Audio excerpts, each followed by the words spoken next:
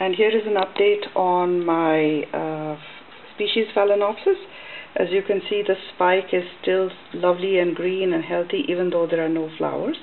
So it will come back. It will come back next year with more blooms. But right now it is healthy and there seems to be a new leaf. So it's doing well. And where is the other one? Oh, not here. No, so this is the one I wanted to show you, that we don't cut off the spike and it continues to stay green to bloom again in the next blooming season, which will be a year from now. So that is the last flower that it dropped. Alright, thanks for watching. So here is the other Species Phal I have. Here the spike has gone dry and black and I will probably cut it off. So this one is done and it should put out a new spike next year.